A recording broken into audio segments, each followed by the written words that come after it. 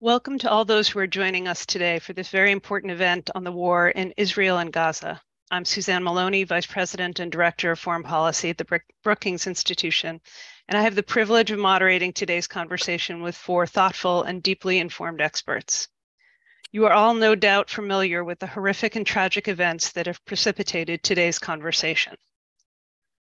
The devastating surprise attack by the terrorist group Hamas on southern Israel from Gaza that took the lives of 1,400 Israelis and took another 222 individuals, including some Americans and other foreign nationals, hostage into Gaza, has transfixed the world over the past several weeks. The details that have emerged of the torture of those who were killed, those Israelis who were killed on October 7th, are utterly unspeakable. October 7th represents the largest loss of Jewish life since the Holocaust, and the first time since 1948 that Israel has lost control of parts of its own territory, even briefly. The security and intelligence failures will reverberate in an already contentious Israeli political dynamic. In response, Israeli leaders have launched an intense bombardment campaign in Gaza and mobilized 300,000 troops for an anticipated ground invasion. The stated goal of this response are to eliminate Hamas and to ensure that such an attack can never be repeated. Israel is also contending with sporadic attacks from the northern border by both Hezbollah and Hamas operatives in southern Lebanon, as well as unrest on the West Bank among Palestinians. And those in Gaza, of course, are suffering greatly. The latest death toll reported this morning suggests that as many as 5,000 Palestinians have been killed by Israeli bombs over the course of the past 2 weeks. Approximately 1 million Gazans have been displaced from their homes since the beginning of the conflict, according to the United Nations Office for Coordination of Humanitarian Affairs. The conflict has drawn world leaders, including President Biden, to Israel, both to sympathize with and consult with the Israeli people and their leadership. And there has been an outpouring of sympathy from around the world for both Israelis and Palestinians. But there have also been shameful displays of anti-Semitism and Islamophobia. To discuss the war and its wider consequences for the region of the world, I'm pleased to introduce four wonderful experts. First, to Dr. Anwar Mahajna, Assistant Professor of Political Science and Head Fellow for the Center for the Study of Race, Ethnicity, and Social Justice at Stonehill College. I'm also joined today by my colleague Natan Sachs, who is a Senior Fellow and Director of Brookings Foreign Policy Center for Middle East Policy. We're also joined by Tal Schneider, diplomatic and political correspondent for the Times of Israel, who previously served as Washington, D.C. correspondent for Ma'ariv newspaper. And finally, we're also joined by Shibli Telhami, the Anwar Sadat Professor for Peace and Development, distinguished scholar and teacher, and director of the University of Maryland Critical Issues Poll. He is also a longtime non-resident senior fellow here at the Brookings Institution.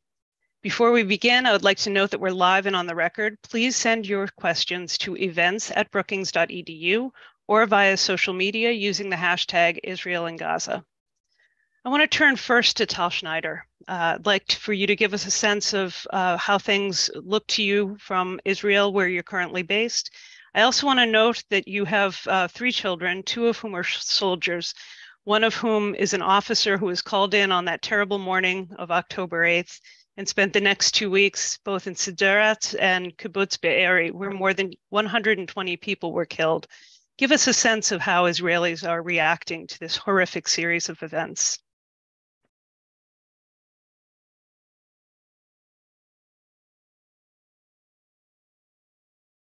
You're muted. Okay, sorry. Thank you, Suzanne. Thank you for inviting me. I appreciate the panel and the session. My son was actually on a vacation on October 7th, a Saturday, in the house here with us. And he was called on immediately at Shabbat on that Saturday morning at 8 a.m. He was supposed to go to Berlin that night, but never mind that, it's not important. My daughter was also called on the same day. They're both still in the military since then. I wanted to add a couple of more information to what you just mentioned. There is 1,400 Israelis killed slaughtered, murdered, some of them raped and tortured. Around 120,000 Israeli are internally displaced. That means that they don't have a home at the moment. They've been internally displaced. Some of them were relocated to hotels, but right now there is no room anymore. So Israel is now building a tent camp in the south of the country for the internally displaced people. In addition to that, we have 10 million people under rockets, maybe a little bit less because the rockets do not cover some portion of the southern part of Israel. But other than that, everywhere in Israel, we are under rockets for 17 days in a row. This is unfortunately not new to us, but it's definitely the longest rockets attack we ever had. Even here, not close to either borders, not the northern one and not the southern one. We are running to shelters a couple of times a day. It's horrific. And obviously there is no school. Kids are not going to school for 2.5 weeks as of now. So the situation in the country is very dire, upsetting. I think we have between 100 and 200 people who are unaccounted for, missing, which we don't know if they're abducted or killed. And 222 people are abducted, including elderly, women, men, kids, babies, toddlers, sick people, and more. Obviously, we don't know their whereabouts and their situation. As you know, Israel was agreeing in an indirect way for entry of humanitarian aid. I know it's a very little aid. Maybe I think the second or maybe the third convoy went in by now. It's very little. It's not enough for the civilian population on the other side. But the Israeli who were abducted did not get anything up until now. No humanitarian aid and no nothing. We know there were 2 women released. So that was 224 people abducted, 2 released. And that's all we know as per preparation for a military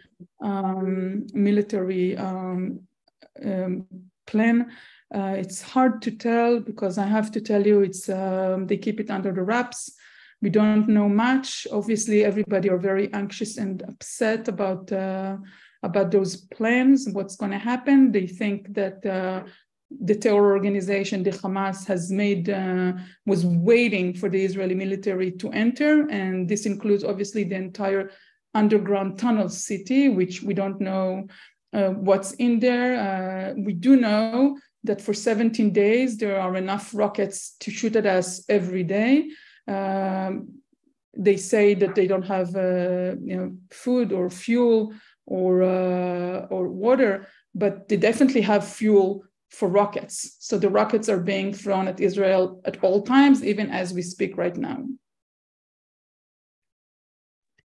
Thank you so much, Tal. Let me turn now to Anwar. And I know you are based outside of Boston, but you're obviously following the situation very closely. And I wonder if you could give us a sense of what you're hearing, particularly from Palestinian friends and colleagues. Yeah, thank you very much. Actually, I've been, I don't know, for a lot of people, if you really want to get an idea of what's happening on the ground in Gaza, there are a few reporters, Gazan reporters, who are reporting on Instagram what's happening. And I have a list of few accounts where you see kind of directly the impact of what's happening on the ground. So I know, Suzanne, you mentioned the 5,000 killed. The Gaza Health Ministry says 2,000 out of them are children. We know around 20 journalists have been killed. I think 4 of them since October 7th. One journalist that is very well known to the Palestinian activists, and I think he also met with Belkind, was killed yesterday. There are attacks on UNRWA schools, UNRWA facilities. I think about 29 UNRWA workers have been killed. There's a huge damage to infrastructure. I think around 5,000 buildings were demolished, neighborhoods were demolished. We have around 1 million internally displaced people who moved to the south.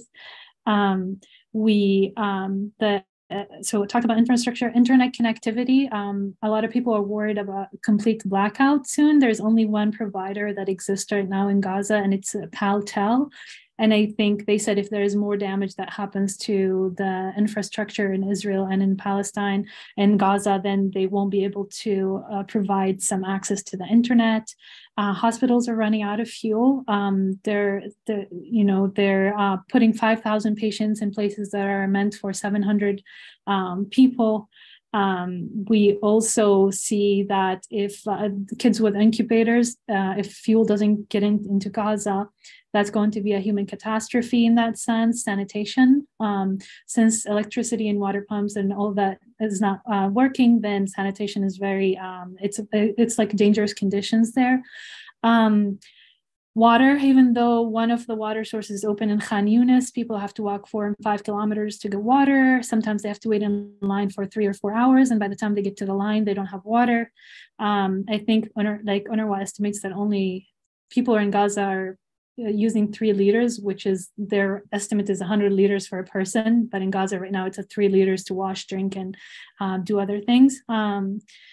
Some main bakeries were also demolished in the bombings, so people are now also struggling to get bread, and people have to wait in line for hours to get bread, among other kind of conditions that exist in the Gaza Strip right now. And we know you mentioned aid. I think the 3rd shipment came in, but just to give you kind of an idea, Gaza used to get 100 trucks of aid a day, and what they got in the past 2 days is not even, it's a drop in the ocean of what they need.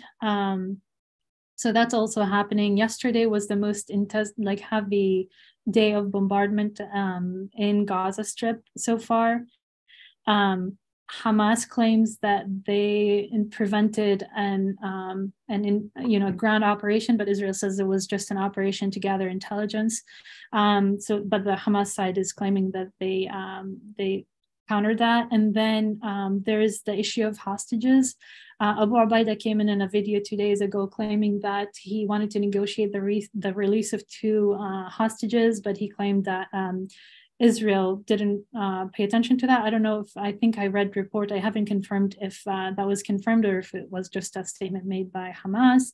But also in the video, he claimed that 20 hostages died from the strikes because of Israeli strikes. And he said he doesn't really know the full estimate of that. So that's kind of the general picture of what's happening in Gaza. The perception, there's very frustration with international media on the Gaza side, that they're trying to dehumanize Palestinians, the way they're being interviewed. In the West Bank, we're all paying attention to Gaza, but in the West Bank, over 90 people were killed, about 1,000 arrested, and I think 4,000 Gazans who are working inside of Israel were arrested. That brings Palestinians in prisons around 10,000, according to estimates that I've seen. So there's that. 13 communities, Bedouin communities between the Jordan Valley and Ramallah have been displaced and pushed out by extremist settlers. 5 out of the 90 were killed by armed settlers. And then I think about 13 communities, 470 individuals were displaced within the West Bank. Abbas is in trouble. There were protests calling for him to step down, as we saw. So it's a very complicated picture, and it's a human catastrophe in Gaza right now. Thank you so much, Anwar. Shibli, let me now turn to you, and I wonder if you could say a few words about how Israel's neighbors are looking at this situation and the possibility of a wider war, as well as the prospects for getting aid to the Palestinians. Well, thanks so much, Suzanne, for moderating this. And thank you, Tal and Anwar, for these heartbreaking reports. I mean, obviously, civilians are the first victims of every war, and this is a condition that is horrific. In fact, we have not seen this scale of killing, and certainly killing of civilians, in many decades, or in my memory, really. It's a horrific 2 weeks. It's been a horrific 2 weeks, and my heart goes out to the Israeli and Palestinian victims, and we always have to keep that in mind. Politically in the Arab world, this has really kind of propelled the Israeli-Palestinian issue to the forefront in ways that no one had expected. Obviously, the issue had been downgraded in regional politics really since the Arab uprisings, but especially in recent years with the Abraham Accords between Israel and several Arab states, and then the talk of a Saudi-Israeli deal that does not end the Israeli occupation. Clearly, every Arab ruler, including those who have strategic interests that don't necessarily coincide with the Palestinians. That's one reason why some of them have made peace with Israel and plan to make peace with Israel regardless. Arab governments and rulers don't necessarily have the same interests, but the public care deeply. And what we have seen in the graphic pictures, just like in Israel, where you see the horror that they faced, the innocent people that have died, including civilians. The hearts are hardened, and everyone is focused on their victims instead of and being essentially blinded to the hurt of the other, to the suffering of the other. We see that a lot in much of the Arab and Muslim world right now. A lot of demonstrations, including in countries that have made peace with Israel, people calling for cancellation of normalization in places like Morocco. We see Arab rulers who are having to say things they normally don't say, like the King of Jordan speaking in Cairo, who said, we now know what the message is, which is that Palestinian lives don't matter as much as as Israeli lives, that the rule of law doesn't apply to everyone equally. He was reflecting a mood that is very pervasive in the Arab world. And part of that is not just angry with the bombings, obviously, even those who don't like Hamas, who think Hamas is a problem, who don't like what Hamas did, who don't support the attacks on civilians. The degree to which when you're talking about the numbers, the scale of destruction in Gaza, the more than 1 million displaced, and devastation of housing, and the killed and wounded, and with no one to defend them, right? This is really kind of a defenseless population being bombarded day in and day out with no way to defend itself in any shape or form. What they see is an American double standard, and there's been an incredible amount of anger with the Biden administration. Of course, Biden has said something about a humanitarian crisis that he wants to help address, but he has not until just now recently we started hearing a little bit. He has not said anything about restraint in the Israeli attack and the Israeli bombardment. He has not mentioned.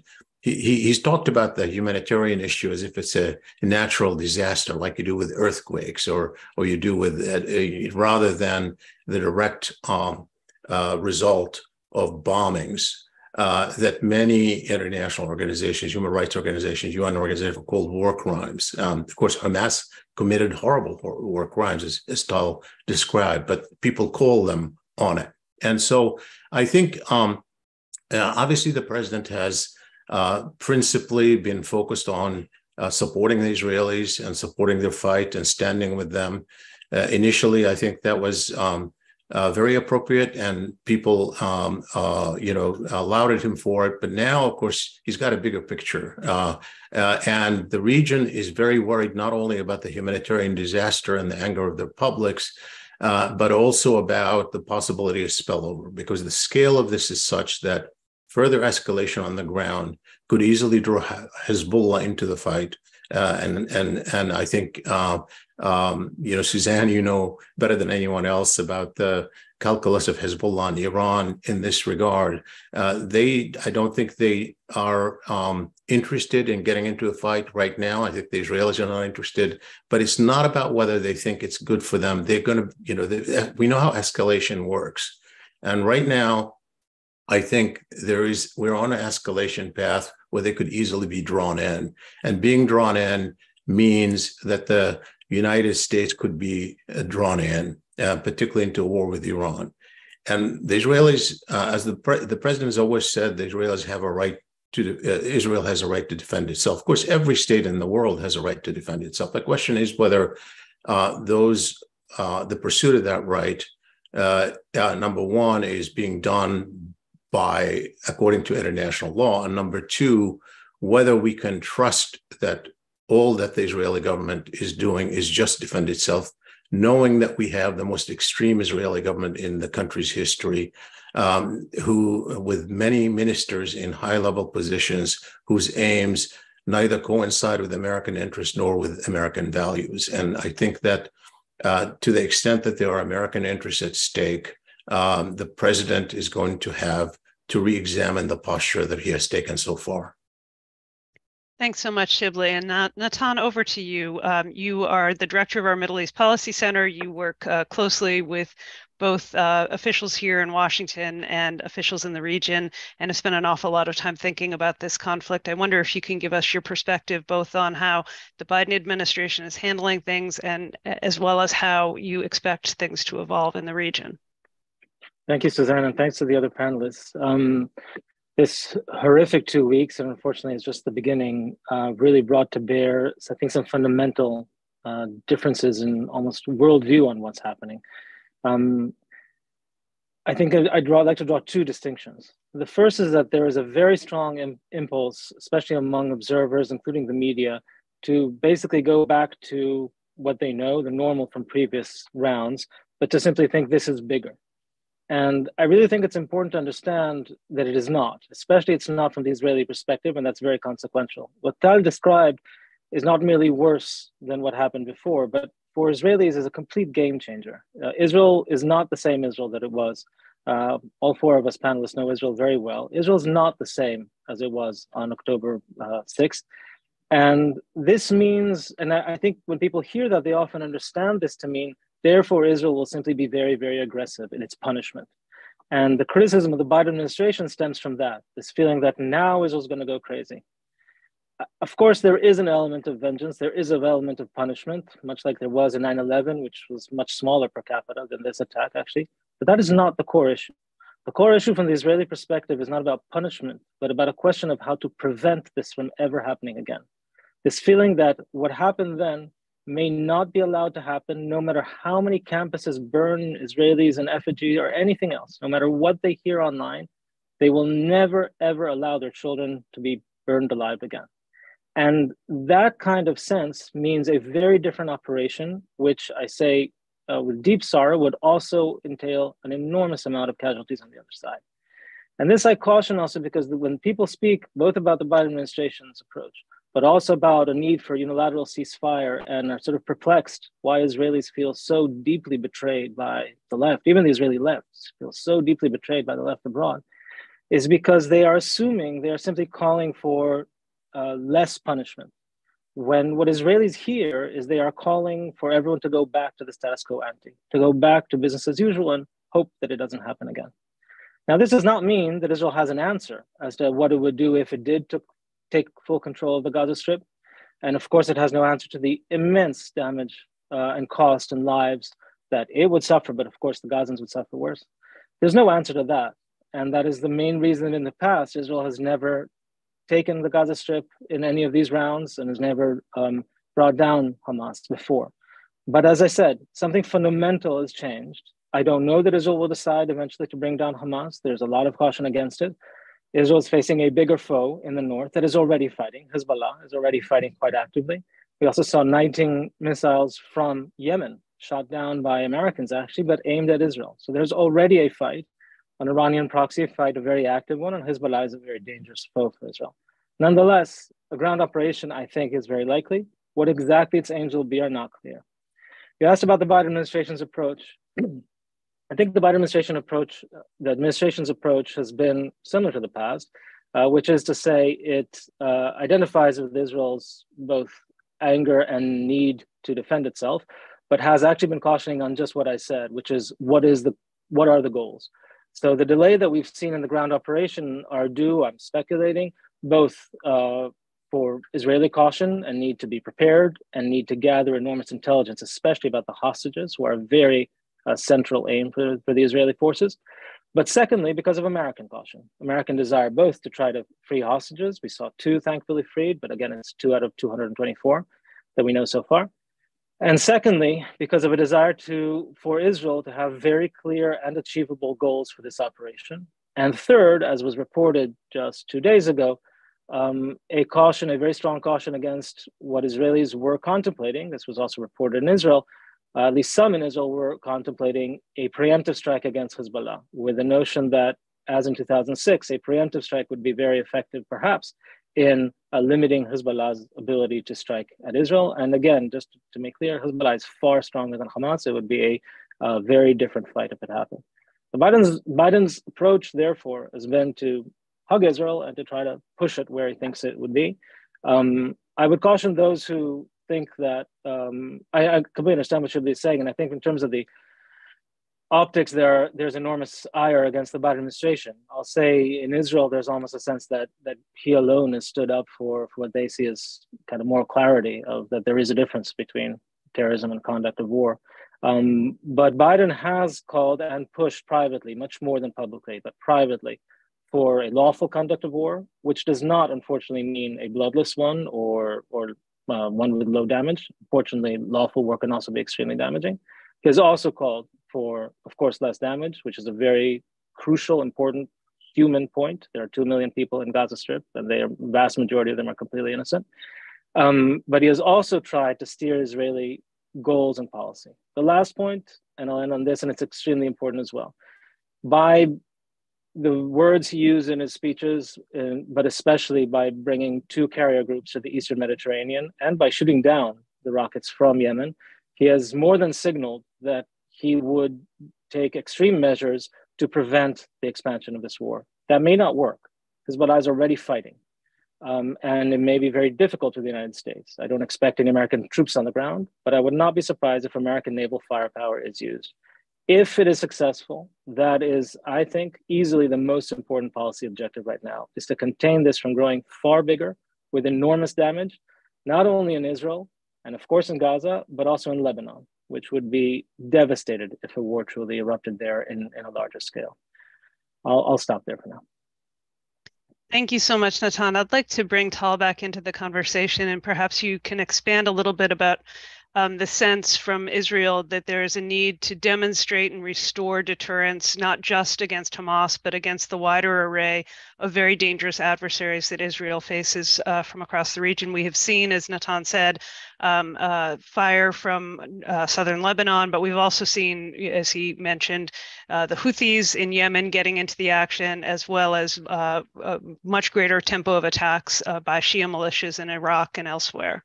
How does it look from Israel? Do you think that the campaign that is being developed at this stage is going to be successful in both restoring deterrence, but also preventing the escalation of the war to the north? I just want to stress one point, referring to Nathan's words. Nathan already said that it's not revenge and not punishment. So it's important to me to stress this is not revenge or punishment. Israel is a democratic country ruled by elected leader. People here are not working. I mean, obviously you have sidelines, people on the sidelines, but the 95% of Israel's society doesn't work by a revenge or punishment plan. This is not about it at all. This is about, keeping us safe, making sure we are not slaughtered. As you all know, Israel is in a unique place, surrounded by hostile environment from all directions. And as you mentioned, you rightly so mentioned the Houthis. We are under attack for 75 years, but we need to make sure that the area is secured. As you all know, the region where this slaughter and the atrocities took place is a completely undisputed area. Not that there is any excuse for any slaughtering, but the specific area is completely undisputed. So huge portion of those victims were actually peace activists who were slaughtered in their beds. Everybody know the names. Obviously, it was a huge wake-up call because the Hamas terror organization did what it did in order to just ruin any possibility for progress with Saudi, which was on the table. You all know that. We were talking about, normalization steps. I was in New York with the Prime Minister in September when he met President Biden, and then I went back to my hotel room to cover events, and I opened it up to hear the leader of Saudi Arabia talking about normalization steps with Israel, and I was amazed, taken back, hopeful, and looking forward for something that is so important. And this Hamas and Hezbollah and Iran, they just, with the Houthis in Taiwan, in Yemen, they just looking to ruin everything people are trying to aspire for. So it's a devastating times. And I just want to make sure that everybody on this conversation understand that Israel not working by revenge or punishment. This is not the way the things are working here. It's not, revenge and punishment are not a working plan for no one here in this country. As per, the question was, I'm so sorry. It's all very, very, it's very tragic. So I'm apologizing for the way I'm answering. The question was about the plan ahead. Yes. So we are in a waiting period. We keep hearing at all times that the Qatari government is working hard to get people out from the group that is abducted. I think the president actually thanked the Qatari government for doing the release of the first two women who were American citizens, both of them. We now hear that maybe they're trying to get out another 50 foreigners, people who are not, or maybe they have dual citizenship, but maybe not, I'm not sure. It's all very sketchy. I think Israel's military is trying very careful to think steps ahead, how to conduct the stop of the rockets, the stop of the shooting, obviously protecting from future invasions and future slaughtering. In order to do that, they still have to think from the other side about those 222 people that are held captives inside. So it's a gentle maneuvering with a very problematic mission. They called on civil society from the northern part of the Gaza Strip to go to the southern part and in order to try to avoid as much as they can hurting civilians. I don't know how much people are listening to them.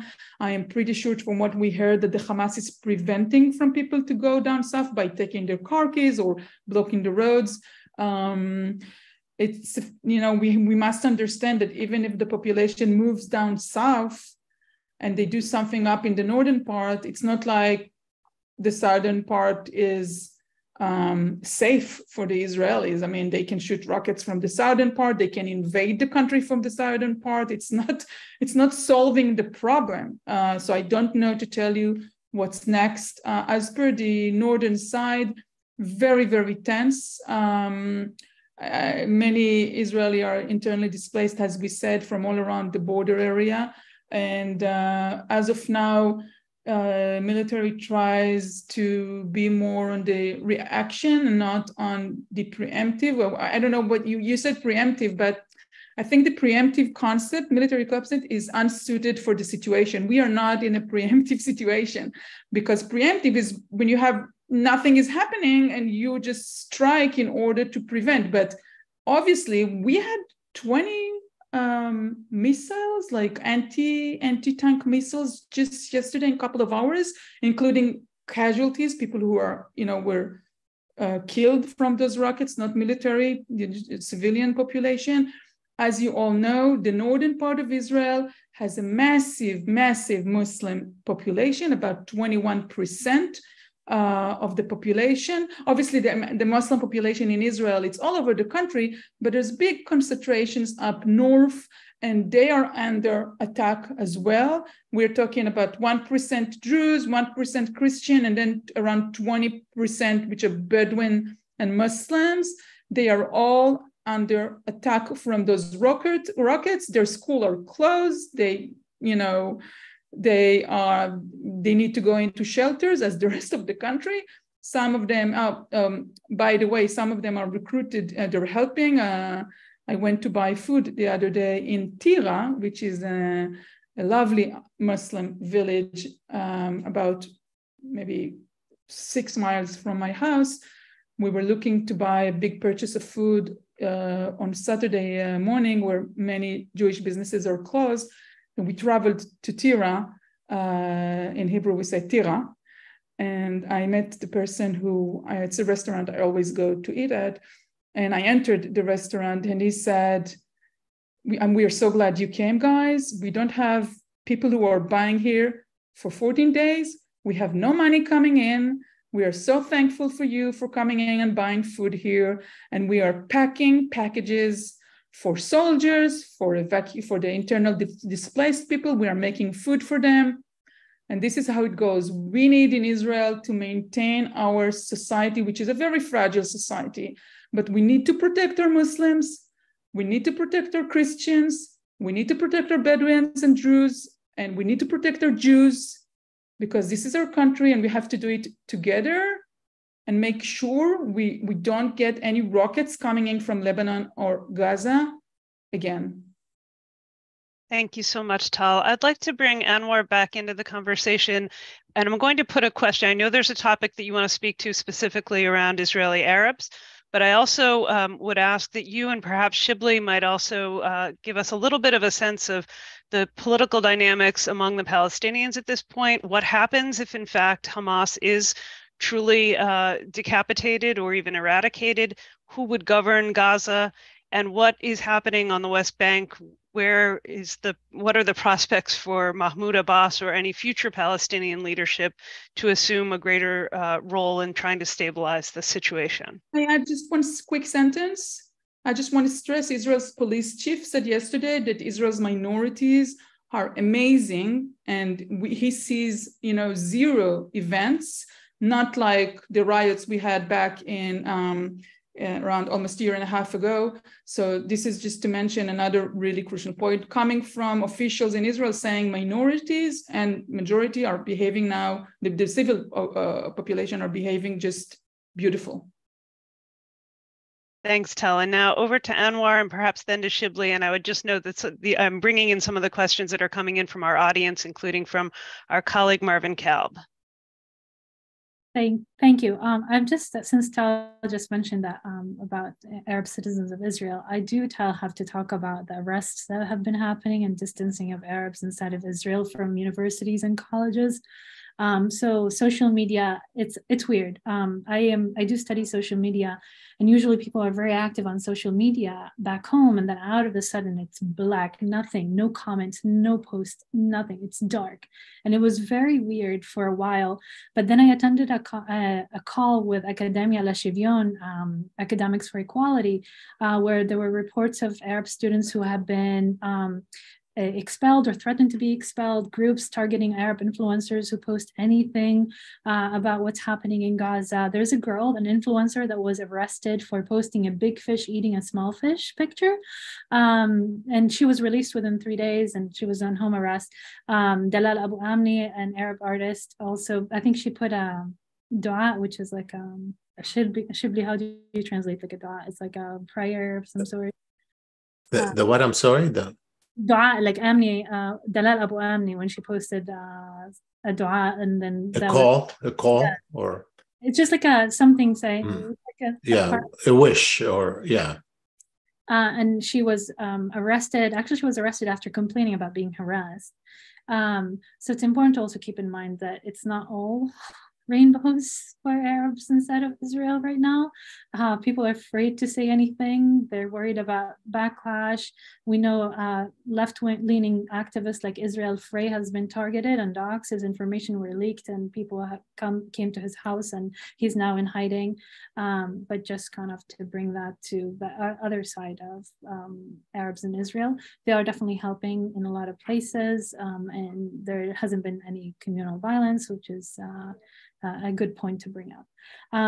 As for, I think, Suzanne, you asked about the Palestinians, what will happen after Hamas. Honestly, I don't, knowing the radicalization literature, knowing how people get recruited, knowing the ideology that exists, knowing the conditions that exist, I don't know what it means to get rid of Hamas, right? I really don't, I don't understand it. So if we're talking about assassinating main leaders, some of them are in Qatar, Doha, right? So in Doha and Qatar, if we're talking about the ideology itself, how are we going to counter that? If we're talking about infrastructure like tunnels and weapons and all of that, couldn't this be rebuilt and restocked? What do we mean by that, right? Getting rid of Hamas, preventing that from happening. I honestly don't see the military solution to this. I understand that Israel has under immense pressure to respond, that it's hard for them now to stay with the status quo, that they need to do something. I just don't understand what that looks like. I can't envision what getting rid of Hamas looks like. And I think that's for a lot of Palestinians.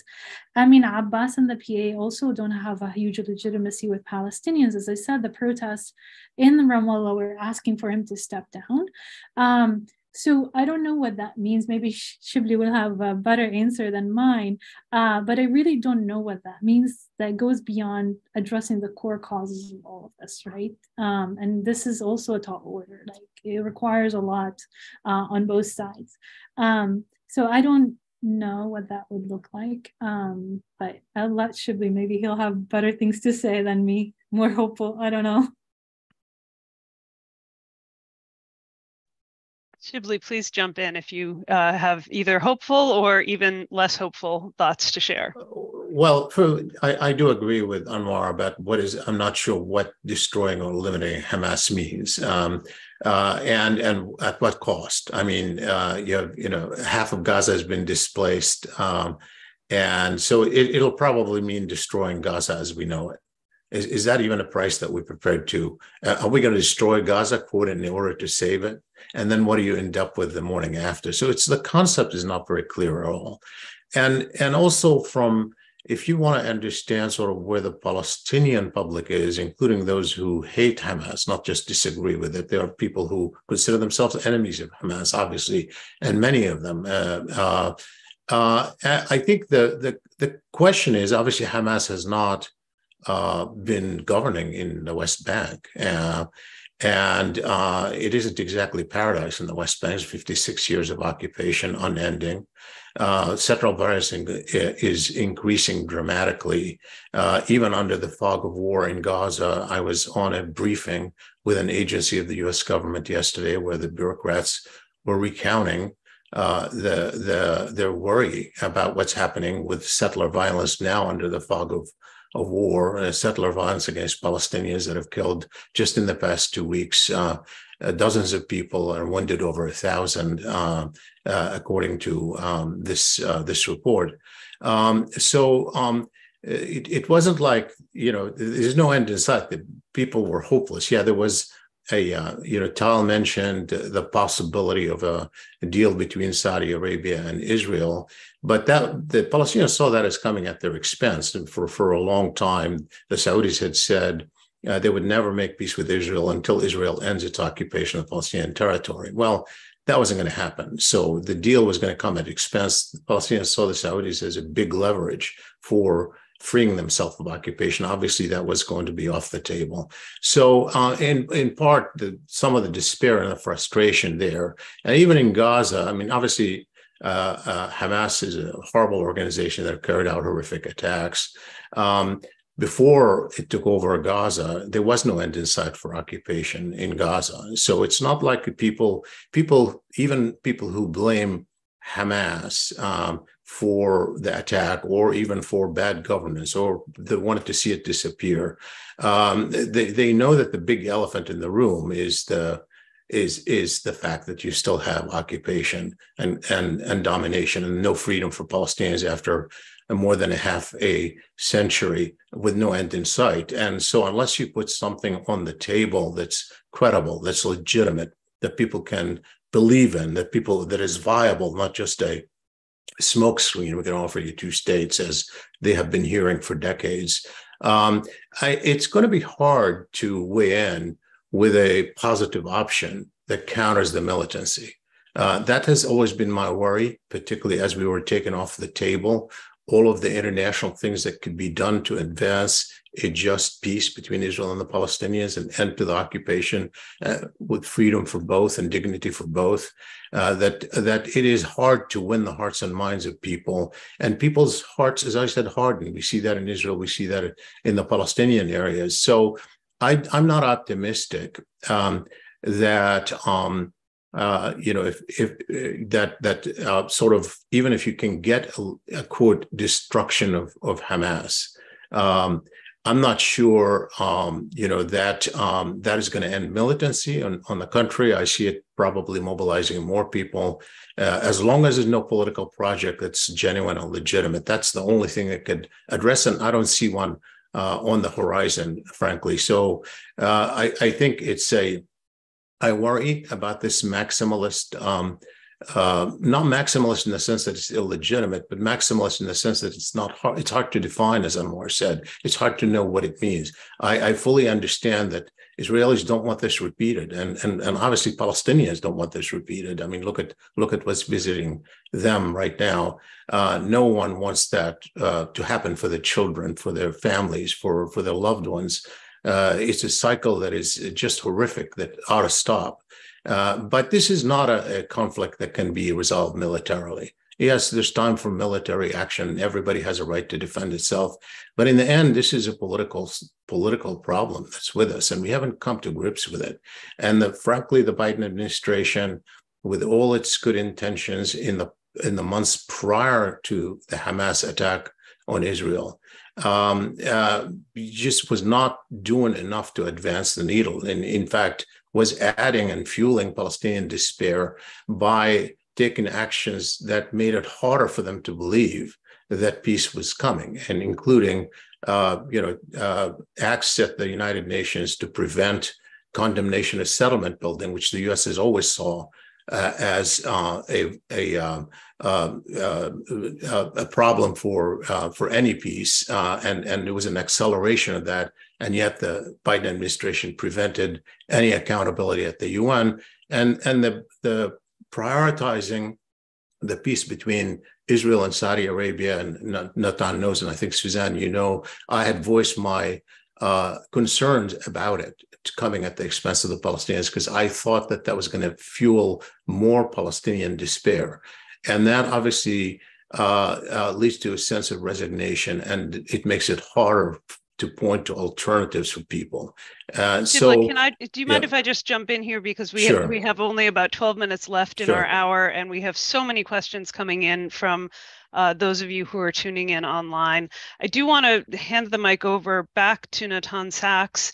Perhaps you might want to talk a little bit about this sort of policy initiative by the Biden administration that some at least are pointing to as potentially being one of the antecedents that brought us to this horrific series of events, but also about the work that you have been doing in our Center for Middle East Policy, working with Israelis, with Palestinians, and with Americans, about what a kind of normalization package that included some components that would address the quality of life among Palestinians and the political horizon for Palestinians.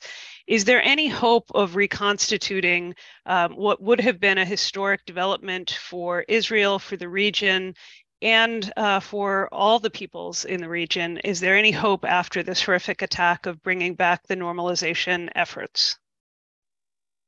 Thanks, Suzanne. So, as everyone knows, I think the Biden administration, but also the Israelis and the Saudis, have been very heavily engaged in an attempt to reach a three-way deal, in a sense, with very large concessions from the United States to Saudi Arabia, both in terms of a defense pact, but also in supporting a civil nuclear program, ostensibly civilian, in exchange, in a sense, or in the context of Saudi normalization with Israel, full normalization with Israel. And a big question that was part of those negotiations, in fact, it was a very short while ago before this war started, was the question of what would be a Palestinian component. The Saudis have talked a lot about the need for a Palestinian component of it. I am of the view that it would be extremely important to have a meaningful Palestinian component there, one that might pry open the possibility for conflict resolution, not anytime soon, but down the road perhaps, that would improve quality of life, but not as a substitute for political change, but that would actually allow, for the first time since 2005, a real enlargement of Palestinian autonomy, both in the sense of the territory of the Palestinian autonomy, but also substantive autonomy, a possibility of Palestinians to actually govern themselves. And this is important. Since 2005 was of course, the Israeli withdrawal from the Gaza Strip. And I think this is important to remember also in the context of the conflict we have now. I've said elsewhere that, abroad in English, when you say Gaza, it's a one-word argument for Israeli evil or the Israeli blockade, which is, of course, an Israeli-Egyptian blockade of the Gaza Strip. In Hebrew, Gaza is a one-word argument also. It's a one-word argument for, you see, we the Israelis, left the Gaza Strip in 2005. They could have built a Singapore there. There are no settlements in the Gaza Strip. And instead, first elected Hamas, but then Hamas also took over militarily. Now, of course, most of the people in Gaza didn't elect anyone, they're children. But nonetheless, the Palestinian government of the Gaza Strip is the one in charge leading its direction. And it's the one that decided to invade Israel yet again, but this time extremely successfully. And so from the Israeli perspective, right or wrong, from the Israeli perspective, this is a neighbor statelet that somehow international organizations say Israel still occupies, and which is blockaded, of course, since it's at war with Israel, is the Israeli position. And if one major element changed, it could be a completely different place. And that one element is a government of Gaza that is hell-bent on fighting a far superior, stronger neighbor.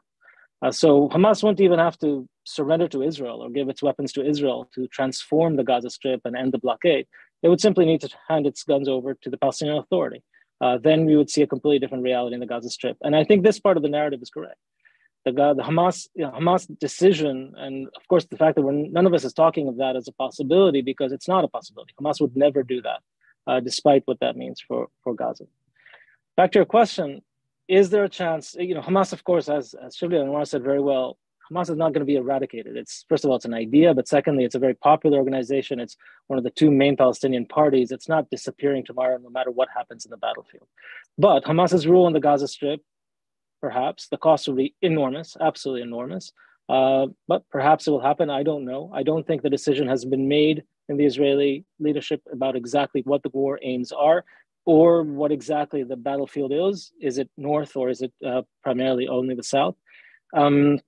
But if we did find ourselves eventually in an extremely bloody and rather horrific process, eventually in a reality where Hamas is not in control of the Gaza Strip, probably fighting an insurgency and probably still existing, of course, but not in control, I don't know. It is possible that then perhaps one day normalization could be revived. I think the fundamental interests between Saudi Arabia and Israel and the United States have not changed. They were not changed by this war. This war was obviously planned long before that the normalization took much steam. This has been in planning for a very long time by Hamas. Perhaps then you could see the Arab world playing some role. We should be very skeptical. The Arab world is not coming to save the Palestinians. It's not coming to save Israel. It's not coming to do any of those things. But perhaps in the context of normalization, we should look for the silver lining or the opportunities in any crisis. Perhaps there could also be leverage to try and transform the Gaza Strip. Fundamentally, in the long term, in my view, the only hope would be if there's a Palestinian Authority that has much more legitimacy than the one that does now, that is much more capable both in terms of its internal structure, but also in taking care of its own people and politically representing the Palestinians, that would also have authority in the Gaza Strip. That is a very, very tall order. I do not have a path charted for there, but if there is a goal one day, for a better reality, fundamentally better reality for Gazans, for Israelis, it would be that. And it's a very difficult question that I'm sure many people in the relevant capitals are working on very hard right now. We are certainly thinking about it here, about how one might inch towards that, even in the horror of this war. Thank you, Natan. We have just a few more minutes left, and so what I want to do is acknowledge we've had many more questions that have come in and topics that we are going to be unable to address in this short conversation today. There are questions about the role of outside powers, whether that's Iran or Turkey or other regional states. There are questions about the proliferation of disinformation especially in the social media space on this conflict. There are questions about the safety of Americans who may be traveling to the region and others as well, of course. And there are many, many questions about the explosion of anti-Semitism, the protests around the world that have sought to raise the issue of civilian casualties in Gaza, but just generally about the conflict itself and where it may go from here. So what I will do is just assure you that this will not be the last conversation that we have on this topic.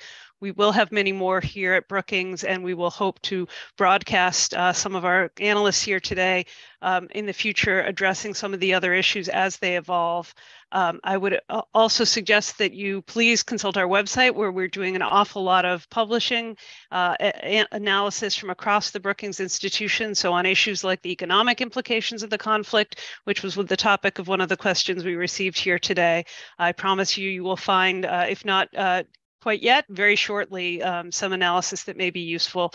And with that, let me just turn to each of our speakers in turn to raise one final point that they think is particularly important for this audience to be aware of or to be watching as we move forward. And for that, I'll turn first to Tal, and then to Anwar, to Shibli, and to Natan. And I'd ask you all, please, if you may, just be brief so we can fit all four of you in with some final remarks. Well, I ask you to take a note that the other side is a terror organization. The numbers they provide are unreliable. We just seen this happening when they lied. They are killing their own people in the hospital parking lot with a failed rocket. The rocket was aimed towards the Israeli citizens. Obviously, it did not reach the destination. It killed their own people. Then they immediately said there are 500 deaths in this hospital, which was not true because the rocket hit a parking lot. Every life is sacred. I don't want to see any person in a parking lot being killed, definitely not from the Hamas or Jihad people. This was not Israeli work.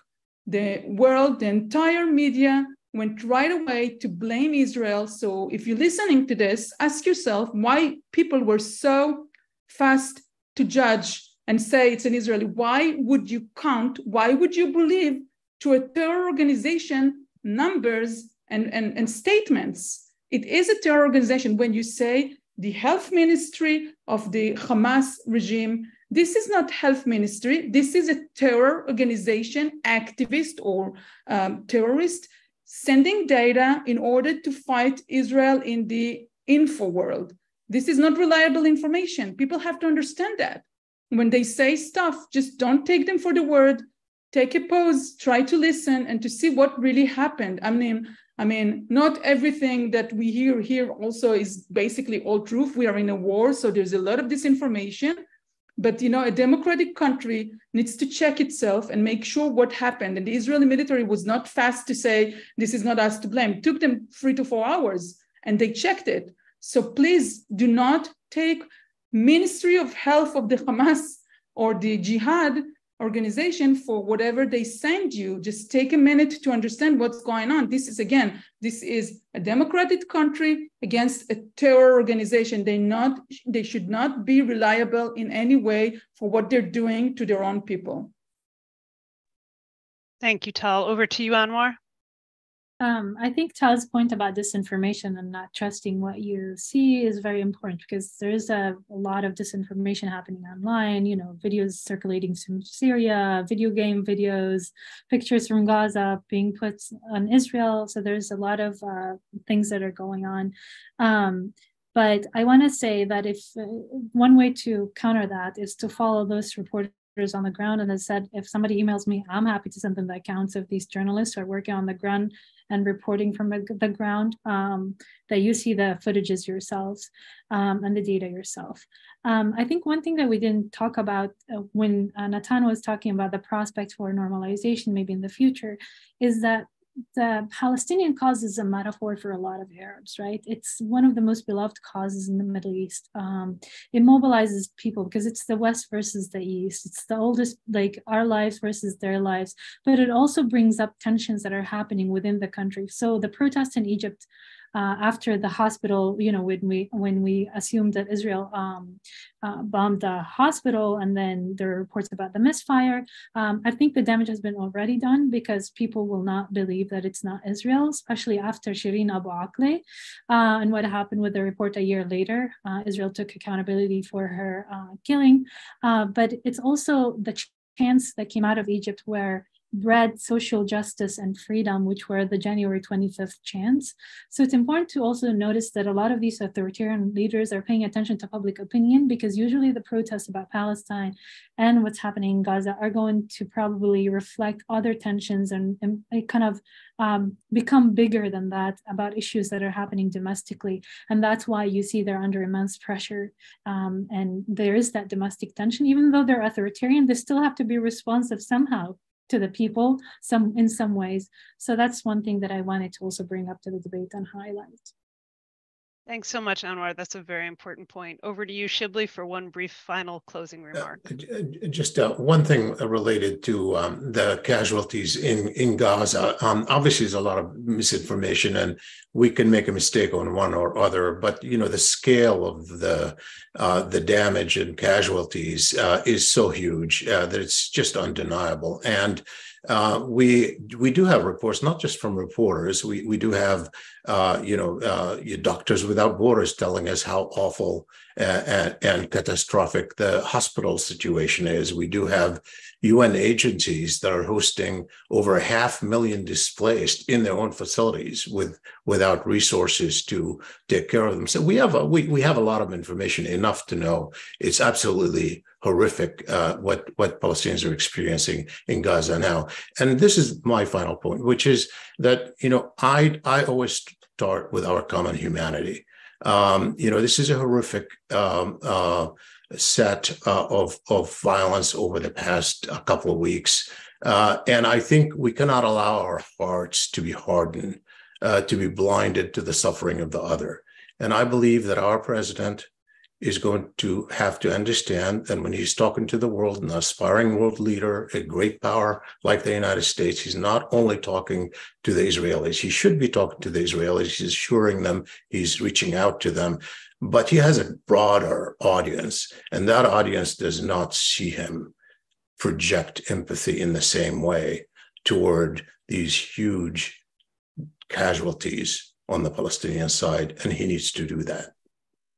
Final word to you, Natan. Thanks. Very briefly. So first, following up on Shibli, I think the common humanity point is extremely important. We're talking about a tragedy of an absolutely massive scale. And unfortunately, I think it's going to get much worse. The question is how worse. And I think it's worth trying to remember that even in the darkest times, I think we owe it to ourselves almost before anything else. I'll say though, and this sounds like a contradiction or a converse, it's not. I think it follows suit. Remembering humanity needs to be our guiding principle, I think, but it is not the same as policy. Policy requires thinking carefully about what exactly is happening and how we prevent it from the future. That's not an easy question. That's why we're employed here. But I think these two things have to go together. And sometimes they can feel at tension. Sometimes calling for a unilateral ceasefire is not policy, I'm sorry to say. I understand where it's coming from, but it is not the same as policy. But nor is a policy that simply ignores human suffering or simply follows vengeance or something like that. That I think is the task for all of us, to remember both how we actually try to change the situation fundamentally for the better, or at least minimize the horror that we're about to see, and guided by what Shibli said, guided by an understanding of just the horrendous human toll that we've already seen, and that unfortunately we're going to see more. Thank you, Natan, and thank you to all of our speakers here today. You have enlightened us all, and we're very grateful to you for sharing your time, your thoughts, your expertise. Thank you to everyone who's tuned in, and please do come back to us at Brookings. Look at the website for writing on the conflict, on how it fits into the broader array of challenges facing the world, including and especially Ukraine and China, and detailed analysis of the conflict as it evolves. Thank you all.